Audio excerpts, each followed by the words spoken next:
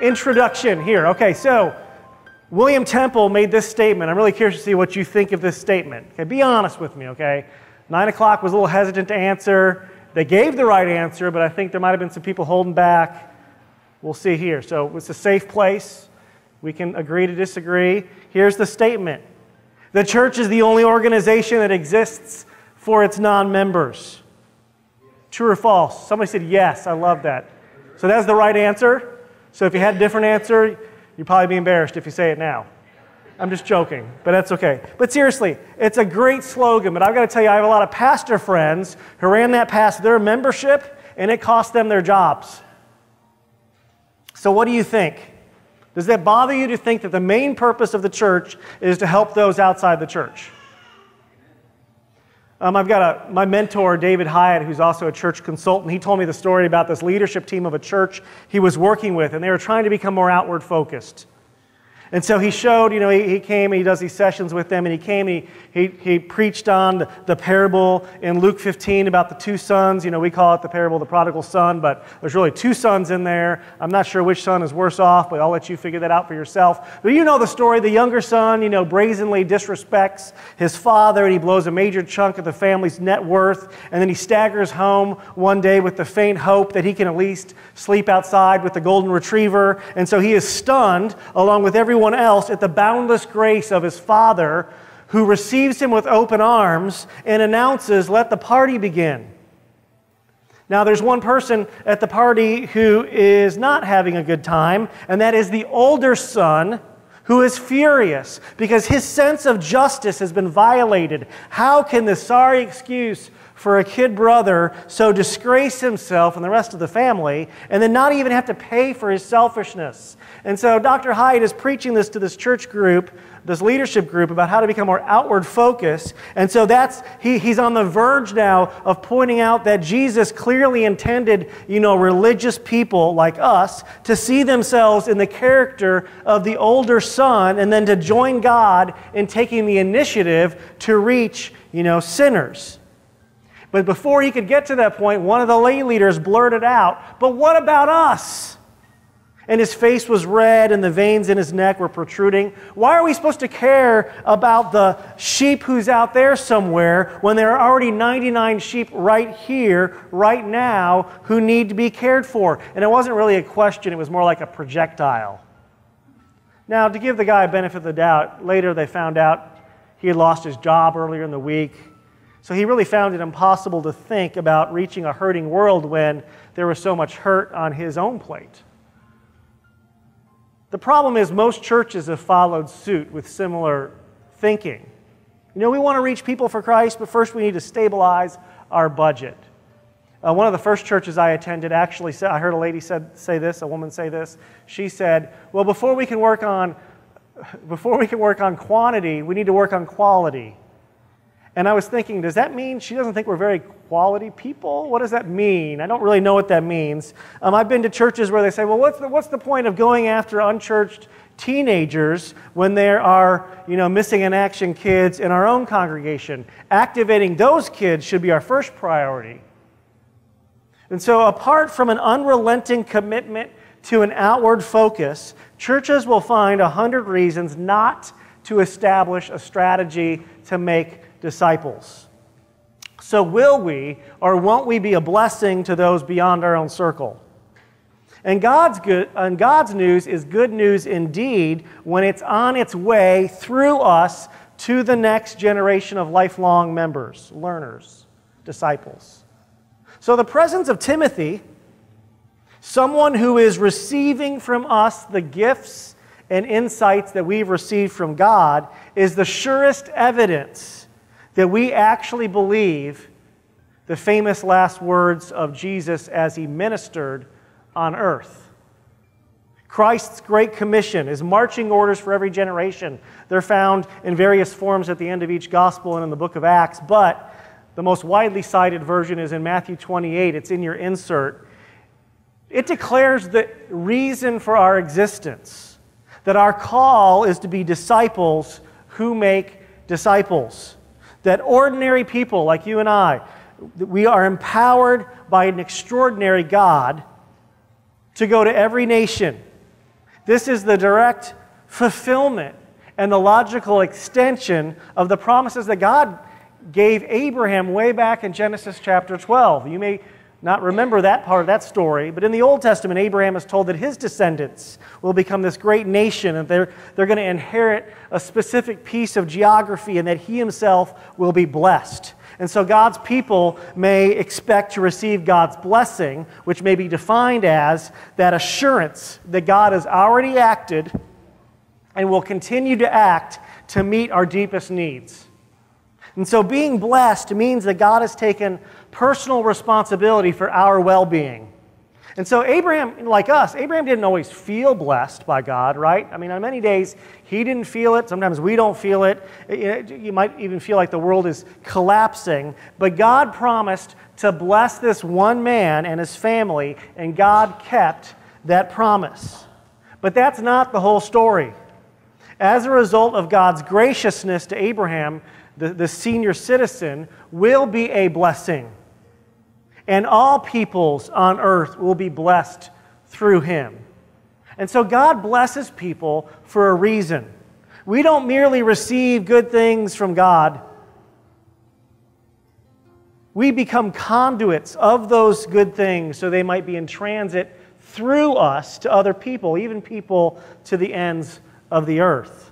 See, Abraham was not a spiritual cul-de-sac, just accumulating God's best stuff and holding on to it for his own purposes. The Bible's formula, first stated in Genesis and echoed throughout both Testaments, is this.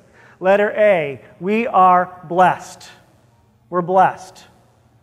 Anyone disagree with that statement? Well, you don't have to raise your hand. I mean, but don't you agree? Aren't we blessed? Especially the people in this room. But letter B, we are blessed to be a blessing. To be a blessing. Churches typically get and Christians typically get the first part of the Bible formula right, but we fail to cultivate a large enough vision for the second part. And so as I mentioned in the first two sermons of this series, if you weren't here, it's crucial to know that Christ is Lord.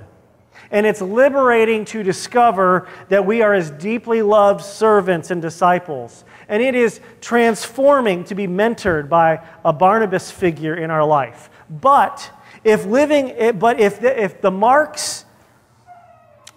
those things mark the limits of our experience, then we are living out a mutated version of the Christian faith. And it's become all about us. It's become very self-centered. We may be certain that we are seriously out of step with the Father who extends His arms to the lost son. Tony Campolo kind of presents a picture of that same thing with a story. He tells about a factory, and this factory is humming along busily with this immense force of workers. Everybody's doing their job, and this visitor tours the factory, greatly impressed with the work of this group. And at the end of the tour, though, the visitor says, "Well, wait a minute, you never showed me the shipping department." "What shipping department?" asked the guide. "Well, you know, the place where you send out everything the factory produces." "Well, we don't have a shipping department." The amazing thing about this factory is that it's entirely self-sustaining. Everything we produce is used to keep the factory running. So how do we grow churches with a vision? How do we grow churches with a vision larger than just self-maintenance? See, Christ's body doesn't exist in order to stay in shape. Christ's body exists to grow. And so to be faithful to the Bible, our experience of A, being blessed by God, should lead us to the fullest possible expression of B, offering our lives as a blessing to others. And it seems to me that very few American Christians have made that jump from an inward spiritual focus to an outward discipling focus. We're all blessed, but for what purpose? My own experience is that Christians fear the consequences of focusing on statement B. They worry that in trying to bless others, they'll somehow lose their own blessing. But God's good news is that an outward focus doesn't diminish our growth, it accelerates it. And obeying God never shrinks our life with God, it always multiplies it. See, Jesus assumed that it would be the normal business of every one of his followers to pass the baton of spiritual life to others. He's fully resourced this project for us. I mean, he says, all authority in heaven and on earth has been given to me, and surely I am with you always to the very end of the age. So we want for nothing. We really do. Grammarians point out that the central verb in the Great Commission is make disciples, and it's modified by 3 participles: going, baptizing, and teaching. And so as we go through the paces of daily life, that we bring, equip, and send out new disciples into the kingdom. And sitting in worship, it's really easy to forget that our planning and praying should essentially be about our next 100 members, not the 100 members who are already in the fold. So you've got a page of, do y'all recognize what this is? It's like if you don't recognize what this is, you are legally young. Okay? Because this is part of a phone book. It's in your bulletins, or if it didn't fall out. Now don't worry, we're not setting up a call center right now. You don't have to call. You don't ever have to use this piece of paper again. Though it could be a good, helpful reminder to you of a couple things. That there are real people. These are people in Woodford County. I mean, I got the Soapers on my page. That's pretty cool. And what's funny is I think this is from 2005, and I don't think you were coming to this church in 2005. This is an old phone book. We couldn't find anybody with phone books anymore to help us with our pages, so we had to cut the one phone book we had in like little teeny pieces, so that's why they're so small. I really wanted to give you a whole page. But the whole point of this is that if you look at these names, you might even know some of them. And God cares about every single one of these people. These are human beings for whom our church exists. In every case, those who aren't yet worshiping and ministering alongside us, they aren't just names. These are unique men and women and families for whom Christ died. So how shall we reach them? We're going to need a plan. Zach Hampel is a man with a plan to catch baseballs. Rick Riley, a Sports Illustrated writer, interviewed him for Sports Illustrated. When he was still a 23-year-old student from New York City, he wrote the book, How to Snag Major League Baseballs. Like, really creative title there. Because over the previous 11 seasons, he had personally brought home 1,680 Major League balls. And at the time of publication, he had a streak of 264 straight games in which he had caught at least one baseball. What's most amazing is that he averages 6 balls a game, which is like 6 times the span of just in a few hours, what most of us would consider like a once-in-a-lifetime event. How does Zach do it? Well, as he explains in his book, use your head. You have to be in the right place at the right time. And so Zach knows when every Major League ballpark opens for batting practice. So he's always first in line to catch a batting practice home run ball. Zach has even memorized where certain hitters are likely to foul off pitches. And I read this and I'm thinking, if only the average congregation devoted half as much time and energy and research to making disciples as Zach devotes to snagging baseballs. So we're going to need a plan. Now, this is not the same thing as searching for a program. Okay? I mean, a program is like what every church is looking for. It's like a magic bullet they think will eliminate all of our needs to pray and to discern God's will and to trust the work of the Spirit. You can't do an end run around our fundamental need to place ourselves humbly and helplessly at God's disposal. In reference to disciple making in the local church, Dallas Willard writes, "No special talents, personal skills, educational programs, money, or possessions are required to bring this to pass. We don't want to be picky over the details of how this is done. It just needs to be done." So how is God calling you to reach the next generation for Jesus Christ? How are you going to get it done where you already live and work and worship? Now, I believe that one person helping another person become more like Jesus is attainable, normal, and desirable for everyone in the church. One size and one style does not fit all. when it comes to helping disciples go forward with Jesus. We need a collaboration. Last week we talked about lecture, classroom, apprenticeship, and immersion as ways of learning. We're going to need to use all three of those methods.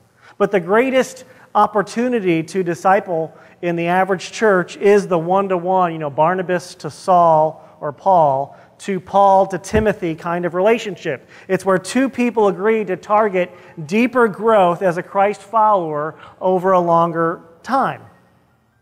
There's one sentence from Paul more than any other that might help us understand what it means to pass the baton of faith. It's 2 Timothy 2:2. He writes, "And what you have heard from me through many witnesses, entrust to faithful people who will be able to teach others as well." And so let's just look at that verse for a minute. What does a discipling relationship look like? Our first observation is simple. Discipling is relational. It's relational. People learn how to better love and follow Jesus in the context of a focused friendship. The you in 2 Timothy 2:2 refers to a spiritual apprentice named Timothy, and the me refers to Paul. And so Paul has recruited Timothy at least 15 years earlier on his second pass through Timothy's hometown of Lystra. And since Timothy is still described as young at this stage in his life, he must have been a very young person indeed at the beginning of their friendship. On the pages of the New Testament, we have the privilege of watching Timothy, this raw and sometimes painfully shy recruit, gradually grow up into his role as Paul's apparent successor. He is sincere and devoted, but is sometimes intimidated by theological opponents. He suffers at least one setback in Corinth, where he's trying to corral these belligerent believers, and it's really like trying to corral or herding cats in the end for him. And so Paul tenderly describes him as my true child in the faith and my son, and even says to the Philippians, I have no one else like him who takes a genuine interest in your welfare. Paul makes another statement that confirms he wasn't the first person to really influence and disciple Timothy. He says elsewhere, I have been reminded of your sincere faith, which first lived in your grandmother Lois and in your mother Eunice, and I am persuaded now lives in you. So there were already 3 generations of faith under Timothy's roof. And so I hope you will discover that the spiritual apprentice of God's choosing for you may already be sitting at the dinner table with you every evening. The second observation is that discipling is personal. It's personal. Timothy didn't learn how to follow Jesus by taking a course at a local community college and then memorizing his notes. In 2 Timothy 2:2, Paul refers to what you have heard from me. And so the basics of the disciple's life are mediated through the unique personality and style of the discipler. So even the few details that we have in hand about the earliest Christian leaders reveal a wide range of temperament and ability and approach. For instance, Stephen, I don't know how many of you are familiar with Stephen in the book of Acts. He liked to confront people. Probably not an approach I would take, maybe you wouldn't take. And in fact, it really didn't work out that well for Stephen, if you know the story. I mean, really, if you're going to listen to Stephen preach or talk to you, it's like you need protective gear, okay? Because he would say things like, you stiff-necked people with uncircumcised hearts and ears. And I've heard, pastors express the thought, I'd love to get a few things off my chest during my last sermon here. Well, that was Stephen's last sermon ever, okay? They martyred him for that one. So I'm not saying that's a good approach, but it just shows you there were unique approaches in the New Testament. But take Philip, for example. Philip offered a more Socratic approach. He asked the eunuch, do you understand what you are reading? Have a conversation. Epaphras let his fervent prayer and his servanthood and his hard work do the talking. See, the good news is that we don't need to imitate or reproduce one approach to discipleship. I mean, during college, I was taught how to share my faith with strangers. I never felt comfortable doing that, but I had to. And so I would have to go to people and say, do you have a few minutes where we could talk about spiritual things? And I've got a couple stories from that, but all it did was give me an upset stomach. And God may have worked through some of those conversations, but the long-term legacy of bombing runs like that, aside from, not feeling well afterwards, is it gives a negative association of sharing our faith, of evangelism. That whenever I thought of evangelism, I automatically felt uncomfortable. I felt guilty that I didn't do enough of it until I came to understand that God has especially wired me to share my faith through a style of Q&A and give and take that naturally happens during long-term relationships. I mean, how many of you started coming to church or you're a Christian because a family member or a close friend brought you or invited you? That's it? No, seriously, this is not like a rhetorical. How many of you are Christians today because a family member or a friend helped you along? Okay, that makes more sense. You guys scared me for a second there. Not that everyone's like that, but most of us are. That's why it's important to share your faith or invite people to church who you already know. Why? Because it works. I mean, you're evidence of it. They'll listen to someone they know cares for them. Because before you can really share, they have to know how much you care. I mean, I know most of you would be uncomfortable and probably less than fruitful in sharing your faith with strangers as well, just like me. That's why I love Bob's Great Neighborhood Cookout initiative. He's going to talk about that in a few minutes. But there's an insert there that you can check out when he gets up to speak, not beforehand. But this is about relationship building, this initiative, which may or may not ever lead to an opportunity to share your faith or invite someone to church. It's just a way to demonstrate the kindness of God in very practical ways. And that's what we're doing when a few of us go to the laundromat each month or so to help people, pay for their laundry. That's why we give stuff away, most years at the Twilight Festival. Because the world is used to hearing how the church is always asking for money, so we're proving to them that we don't. I mean, the only time we ask for money are within these walls if you're already a participant and active in this fellowship, because there's some real needs for that. But we want to show people in our community how much we care for them personally. We love them because God loves them. And then number 3, discipling is theologically grounded. Paul tells Timothy he needs to entrust these teachings to other people. The Greek word there for entrust means like making a secure run to the bank to deposit a treasure. And so here we need to be careful to remember that discipling another person is not just like dumping information onto them. I mean, Paul knew Timothy. He loved him. Disciples, people outside the church or whatever, we're not widgets, okay? We're real people. And so every human being is uniquely made in the image of God. And so the ways we teach and model and pray and share life with that person will always include elements of sheer mystery because of that. The number 4, discipling is intentional. It's intentional. It doesn't happen by accident. That all of us are involved in hundreds of unrelated, unintentional relationships every week, but most of them are brief. Few of them bear significant potential for transformation.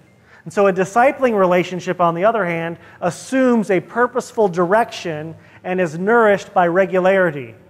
And so if there's a Timothy or a prospective Timothy in your life, listening is more important than talking. And learning how to listen to a particular human takes some time. One of the reasons that relationships are spiritual adventures is that we can never know precisely how the Spirit will work in the context of another human life. And then 5th, discipling is reproducible. Reproducible. Paul commands Timothy to entrust what he's learned to faithful people. Where is he going to find those people?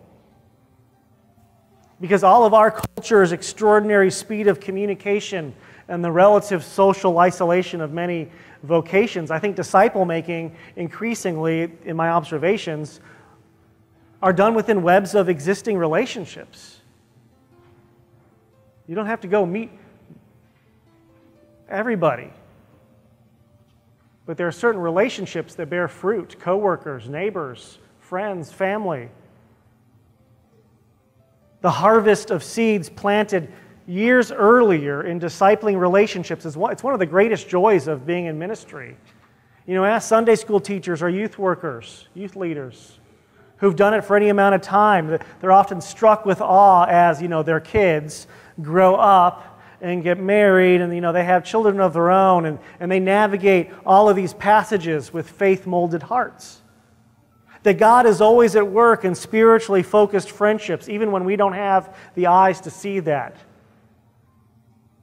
So have you made a commitment to help bring about Jesus' last and greatest wish for this world? If you don't have a plan, are you willing to learn one? And if you don't have the motivation, are you willing to seek the motivation? And if you don't have a Timothy, will you begin praying right now about who that might be? Let's pray. Lord, we thank you for this opportunity to remember not just who you are, but to really give thanks for those who've gone before us, who without their influence, whether they be family or friends or other people that we've met along the way, we wouldn't be here ourselves. We wouldn't have the blessings of knowing you, Lord. We wouldn't have the love, joy, peace, patience, kindness, goodness, gentleness, faithfulness, and self-control that we do have. So we're thankful to you, Lord. But not just thankful that it will be ended right there, that we somehow will just move on from that, Lord, but we want to be motivated. We want to know how that we can spread that and share that with others. Would you teach us? In Jesus' name, amen.